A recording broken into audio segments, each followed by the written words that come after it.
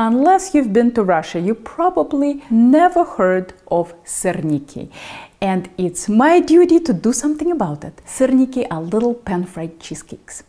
They are way less sweet and decadent than an American cheesecake, but what they lack in decadence, they more than make up for in character, with a delicate crust holding the moist and tangy inside.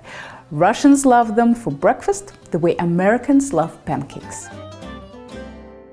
If you have made Syrniki before and ended up with disintegrating puddles of cheese or rubbery hockey pucks, you've come to the right place. Today we'll get to the root cause of these problems and learn how to solve them. When researching this dish, I have watched a lot of Russian videos, and they fall into two categories: the grandmas and the professional chefs. The grandmas think it's easy. It's like watching Italian grandmas make pasta. Measurements? What measurements? The professional chefs admit that the dish presents a serious challenge. They give perfect measurements in grams, but there is a catch. Their measurements only work if your farmer's cheese is the exact same consistency as theirs. They tell you to try all different brands until you finally find the brand that works for their recipe. My solution to this problem is to make my own farmer's cheese. Yes, you'll have to plan 2 days ahead, but the active time is about 15 minutes. I just made a video about it, it's linked in the description below. Trust me, it will be way faster, cheaper and easier than trying to track down multiple brands of farmer's cheese outside of Russia. If you do have access to store-bought farmer's cheese, you can certainly use it. I'll show you how to adjust its consistency until it will work in this recipe. Just make sure the cheese you buy lists whole milk as the main ingredient, not low-fat milk. I doubt you'll find farmer's cheese made with milk and cream in the US, but if you do, that's not what you want for this recipe. High-fat farmer's cheese is very tasty, but hard to shape. If your farmer's cheese is too wet, you'll need to use a lot of flour, which will produce a doughy texture. But you can easily solve this problem by removing excess moisture. Lay a piece of foil on your counter, followed by 3 pieces of paper towel. Mine is nice and thick. If yours is thin, you'll need more than 3 layers. Spread your cheese in a circle about this size. Top with 3 layers of paper towel, foil, and the heaviest pot you've got in your kitchen or some other weight. I find that when this procedure is done immediately after the cheese finishes draining, but before refrigeration, the water comes out very quickly and 5 minutes is all it takes. If you're doing it after the cheese was already chilled, it will take around 20 minutes to get the paper towels nicely saturated. If you haven't yet chilled the cheese, chill it now. This will help it stiffen. For store-bought cheese, you might need to repeat this draining procedure multiple times since it might be wetter than mine. Here is my cheese, drained, pressed, and chilled. To test if you got the right consistency, take a handful of cheese and roll it into a bowl. It should leave a light residue on your hands, but it should not stick to you. See how my hands are not too messy? Now try to mold it into some shape like a disc. It should feel moldable like Play-Doh and should hold any shape you give it. If it doesn't hold the shape you give it, it's too wet. No worries, just repeat the pressing procedure until your cheese passes this test. If it's already cold, you don't need to rechill it after pressing. If your cheese is prone to cracking and crumbling and leaves no residue on your hands when you roll it into a bowl, it's too dry. Ideally, you want to avoid this situation, but if it happens, you can compensate by adding more eggs than I do in my recipe. I have 350 grams of cheese here. Only weigh the cheese after you remove enough water for it to pass the shaping test. If you're buying farmer's cheese, buy at least 500 grams to account for moisture removal. Let's set the bowl on the scale, zero it out, and add the eggs. Put 2 yolks in the cheese and the whites into a separate bowl. Then beat the whites a little with a fork to break them up, otherwise they'll be hard to scoop.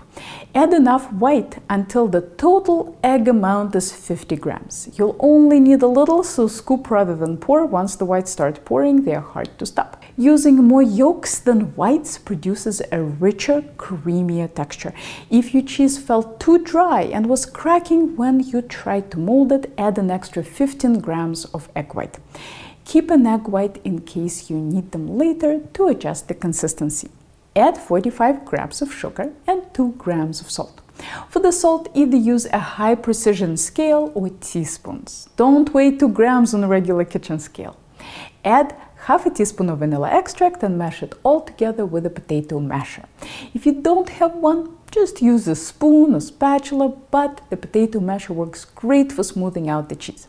By the way, don't even think of using a food processor or a mixer. They will liquefy your cheese. The reason we add the eggs is lightness.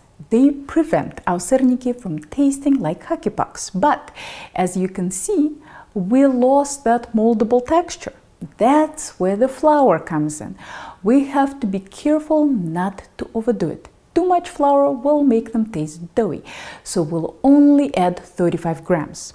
Stir it in with a spatula. Be thorough and make sure the mixture is homogeneous, but don't mix too much so that the flour doesn't develop too much gluten.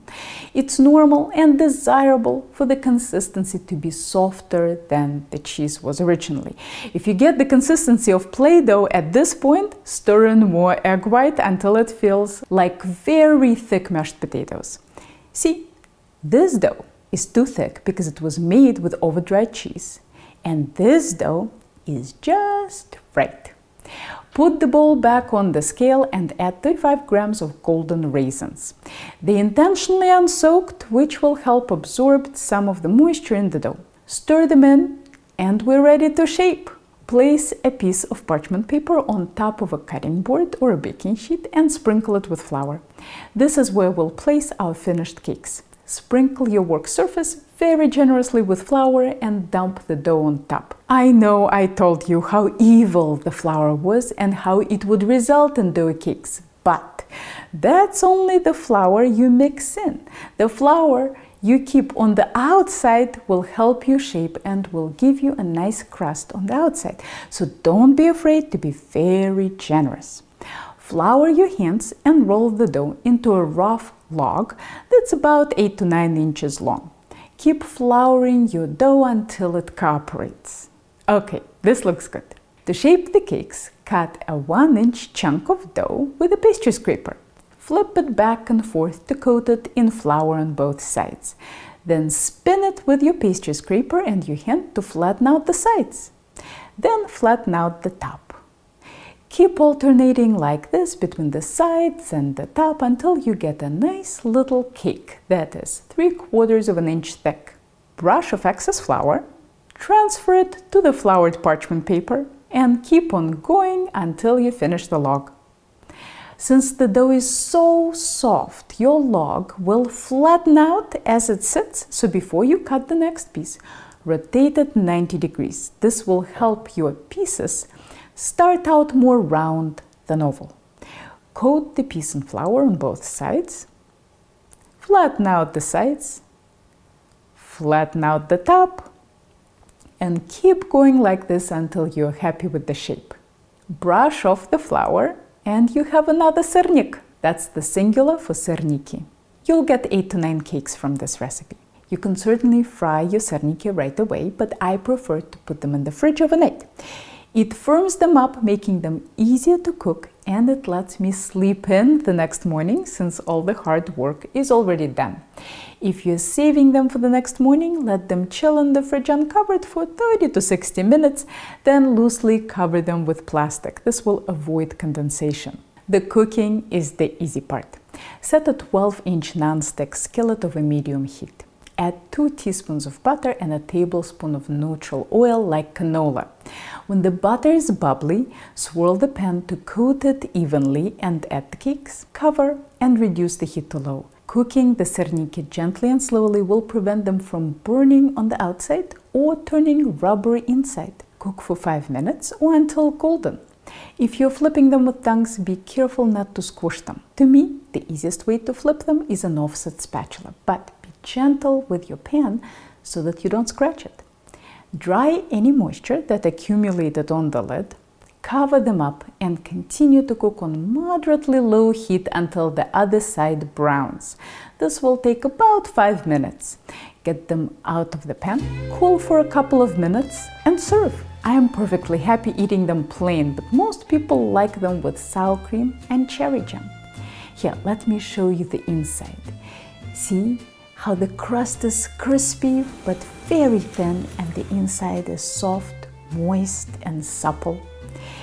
In case you like a little math with your breakfast, here's my recipe with percentages based on the weight of the farmer's cheese. You aren't always going to have 350 grams of cheese, so knowing how to calculate the other ingredients for any amount of cheese is handy. I promise it's not hard. Say I have 500 grams of cheese instead of 350, and I want to calculate the weight of sugar. Sugar is 13%. 13% of 500 is 65, so I'll need 65 grams of sugar. The only ingredient that's a bit tricky here are the eggs, because dividing the yolks is a pain. As long as your total amount of the egg is 14% of the cheese weight, and as long as you're using more yolks than whites, it's all good. For example, if I had 400 grams of cheese, my total egg weight would be 14% of 400, which is 56. I could get that by combining 2 yolks with enough white to get 56 grams, or I could use 3 yolks and almost no white. In case you have a Russian grandma, you might not want to mention my little system to her. She can probably make the most perfect syrniki without a single number crossing her mind, but that's because she's made them hundreds of times. The first time round, a little precision won't hurt. Here are more very detailed culinary tutorials for you to check out, and a link to my online classes is in the description below.